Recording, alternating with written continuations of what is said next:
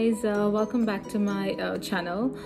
First off, I would like to say thank you to all of you who showed me so much of love, who subscribed to my channel, and I'm sure that you guys are going to continue doing the same.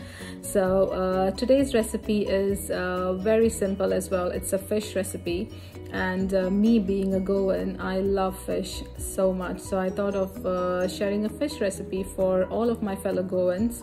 And this recipe being so simple, I believe anyone would be able to do it. So thank you once again for subscribing to my channel, and I hope that you guys continue showing me the love that you guys are showing me and supporting me as well.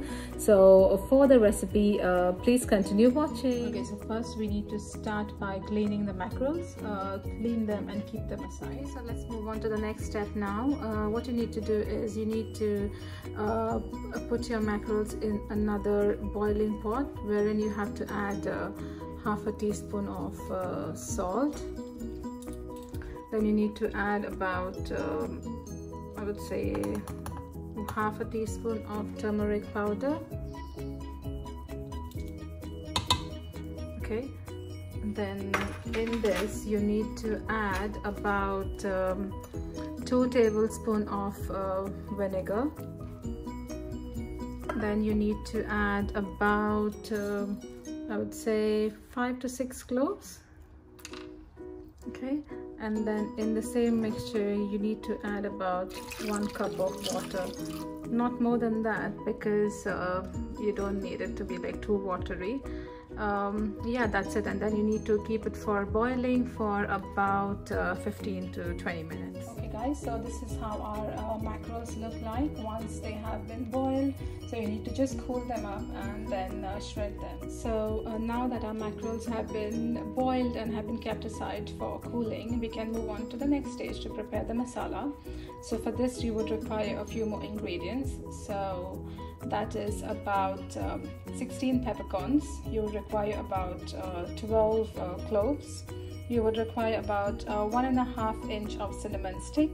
You would require about I would say 1/4 teaspoon of turmeric powder. We're using 1/4 teaspoon here because we had used 1/2 teaspoon earlier when we were boiling the mackerels.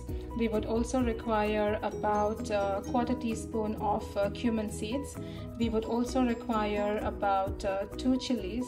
If in case you prefer spicy, you can add another chili, but I prefer mild, so we are using only 2 chilies here. I would also require about 1 inch of ginger, and I would also require about 12 garlic cloves. If you see, my garlic cloves are quite big.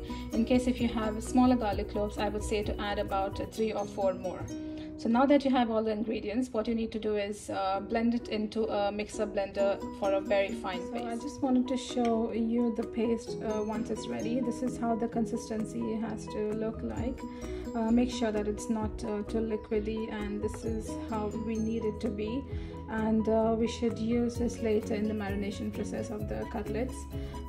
Well, yes, I did forget to mention one thing, how I made the masala. I didn't use water, instead I used vinegar.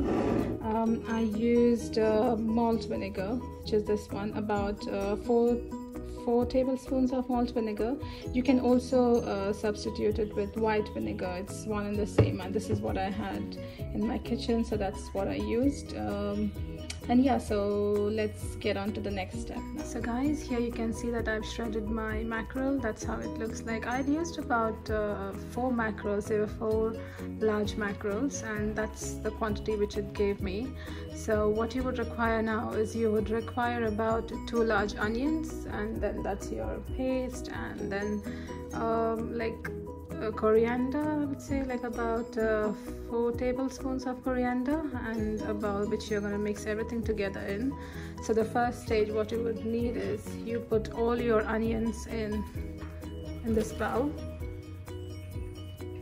Okay, and then you would need to put your paste in it, and then you would put your mackerel, and your fresh coriander and an egg, and then mix everything together. After you've done with all the mixing, this is how it has to look like. So what we need to do next is, now we need to get on to making the cutlets and then frying it. Here I'm using breadcrumbs. You can also use semolina, but I prefer breadcrumbs because the crust comes much crunchier. That's what I feel, but it's one of your preference. Here you can see how the cutlet looks like once you have coated it with the breadcrumbs, and now we have to get on to the fry. So there you have it, guys. That's the finished recipe. That's how it looks like. I hope you guys enjoy it, and I hope you try it. So you can put some ketchup on it as well. This is how I like it also, so a little bit. Yeah, there you have it. Okay, so prepare this recipe and try it with your friends, family, and your dear and near ones. And thank you once again, and please do like and subscribe to my channel. Until then, ciao.